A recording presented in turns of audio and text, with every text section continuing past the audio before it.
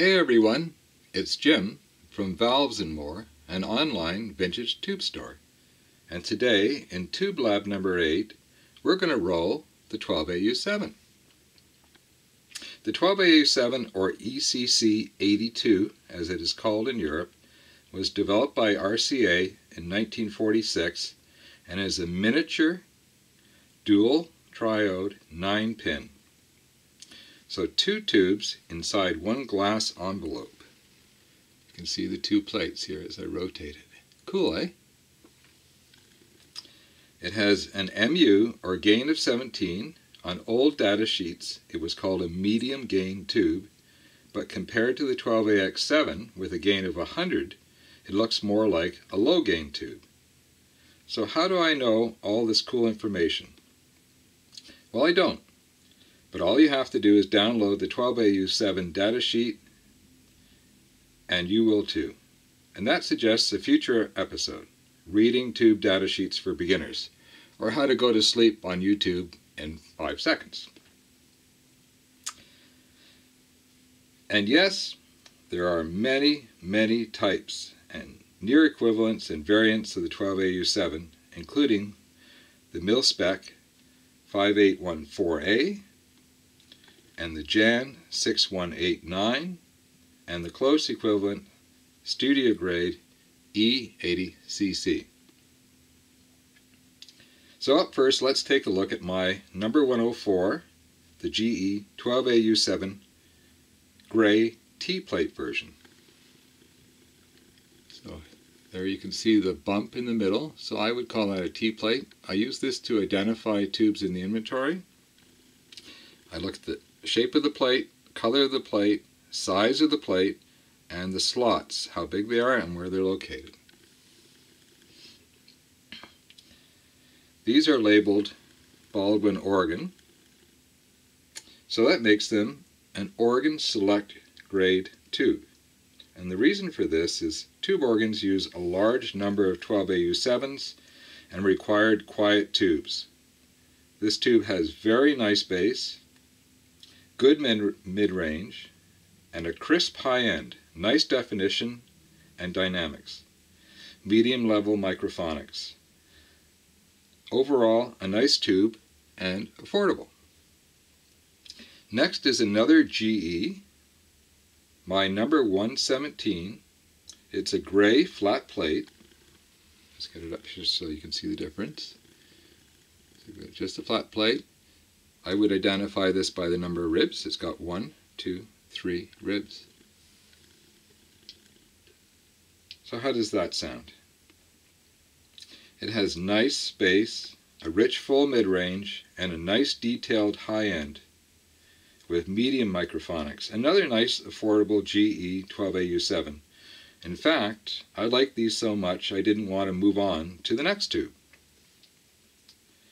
which is my number 108 RCA clear top. Much loved by bottlehead owners, and we should take a quick look at this plate. It's hard to see because I've got a label over it, but it is a flat plate with 3 ribs. And the reason why it has a clear top is because the getter and the chrome is on the side. So this is a side getter, a single side getter. And you can see the chrome here around. There can be bottom getters as well. So there can be double or single top getters. There can be side getters, double side getters, single bottom getters, double bottom getters. And they help identify a tube. So this tube is much loved by bottlehead owners. How does it sound? Well, the bass was just okay, but it had a rich, detailed mid-range and a nice top end with good detail. A nice tube, but not my favorite. Remember, every tube sounds different in every system. Every tube sounds different in every system. And good tubes should sound good in most systems, but bad tubes will be bad wherever you plug them in. Next is my number 105 Sylvania Jan 6189W, Joint Army Navy. 6189 makes this a mil-spec tube, or a military variation on the 12AU7. And we're going to do together with that, we're going to do my number 113 Sylvania Jan 5814A. And you might see that we've got a Phillips here on, let's get this a little closer, on our identification label. And Phillips, which was a huge tube manufacturer and electronics manufacturer in Europe, they bought out Sylvania, which was also a huge tube manufacturer in the US. They bought them out in the early 80s to get their hands on US military contracts, which were very lucrative. Though I'm not sure how long the money kept rolling in, because by the early 80s people were moving heavily away from tubes. So, outwardly, these plates look identical. They're a bumped T-plate with a slot for a reinforcing rod on each side, some very narrow slots. The plates are actually reversed on these tubes, but essentially outwardly they look very close. They've got double micas on top. They're both mil-spec tubes. And they look very much like they're from the same era as well. So I'm going to call these either close tubes, close relations to each other, very close relations, or basically an identical tube. And the listening tests back that up, in fact. So how do these sound? Well, they had nice bass, a very nice mid-range with good detail, which extends to a nice detailed top end. Overall, a more refined version of the GE flat gray plate. Medium microphonics, so I'm going to say good performance for the money. A more expensive tube, but like most things in life, you get what you pay for. The last vintage tube is branded Hammond. We've already talked about Hammond organs. And the only other things on this tube are a manufacturing code, which doesn't mean anything to us. Sorry, I should call this a product code. It's not. It doesn't have any of the signature identifiers that my code book picks up. So this is probably just a stock code. Maybe even a Hammond stock code. So it says Hammond, it says 12AU7A, and it says Great Britain. Okay, now pay attention. And everyone should say this out loud, what we're thinking inside. Yes, maybe a rebranded Mullard with no factory code, which happens. Maybe it happened because Mullard was making 10,000 tubes for Hammond. They were all going to be identical. Maybe there was no point in putting an etch code on. Maybe they're just trying to save some money and make them quickly. So, how do we verify that we've got a Mullard?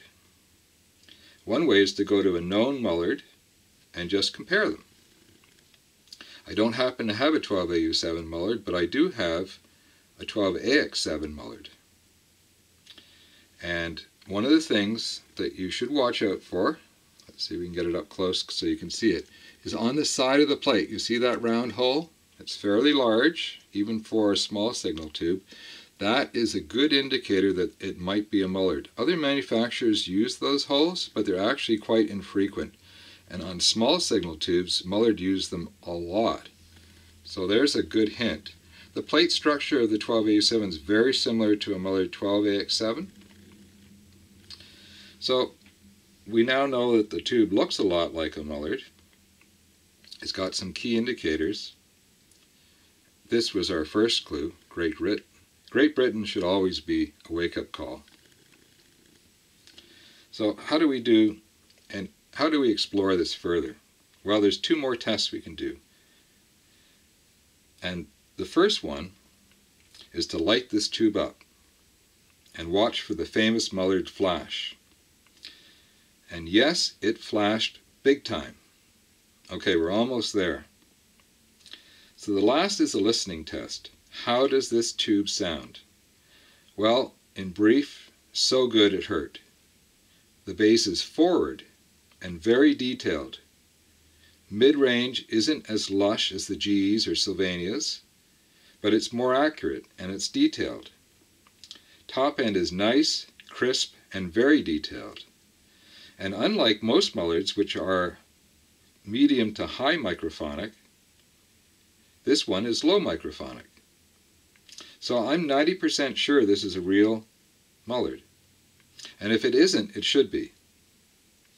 And the moral of the story is always look closely at your tubes.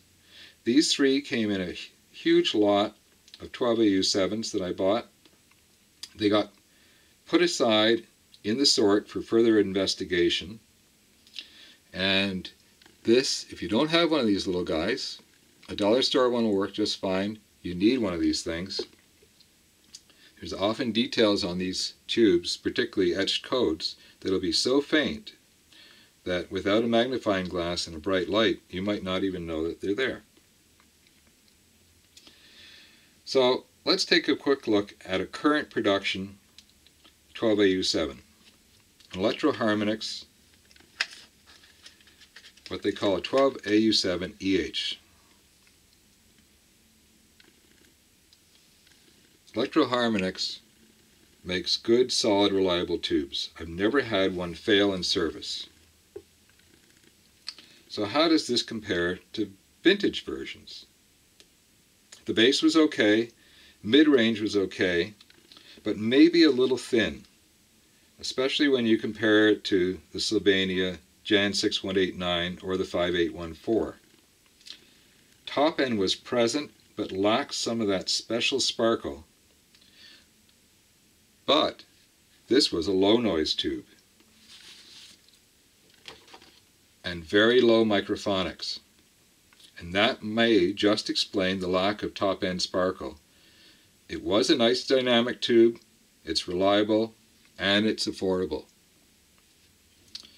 And last but not least is the truly amazing Philips Miniwatt E80cc with gold pins. First introduced in 1957 and made in Holland at the Veerland plant, this is a much loved and hunted close equivalent to the 12AU7. I've only ever seen Philips, Amperex, Tungsram, and Valvo tubes. And these will be the subject of a future tube lab. Okay. And since we were talking about the E80cc, I want to share a tragic story. In fact, with this very tube. While filming a Tube Lab episode, I was using these E80cc's as props, and I dropped one. It missed the standing rubber mat that I use at my tube bench by this much and bounced off the floor.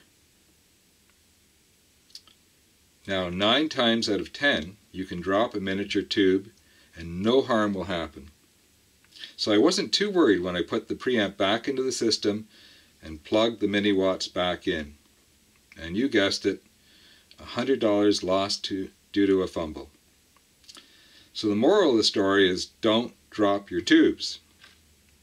I've got a nice selection of E80cc's coming in from Europe, so the store will be restocked soon. And a warning, these are some of the most expensive 12AU7 variants out there. Well, that was fun. Remember to subscribe so you don't miss a Friday episode of Tube Lab. And if you stayed this long, how about some discount codes